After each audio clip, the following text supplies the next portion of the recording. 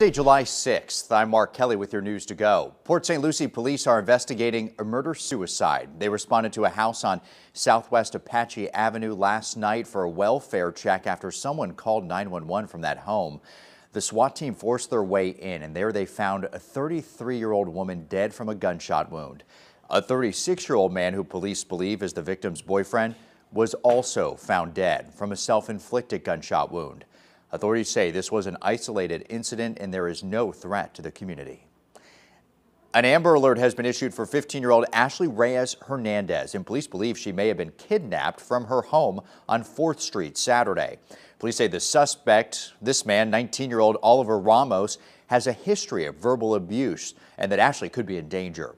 Authorities believe they could now be as far away as Atlanta. So if you have any information, call 911 or Jupiter Police.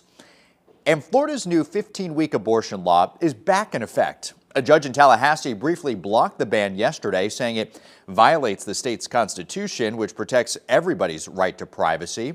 That reinstated the old law, allowing abortion through 24 weeks of pregnancy in Florida.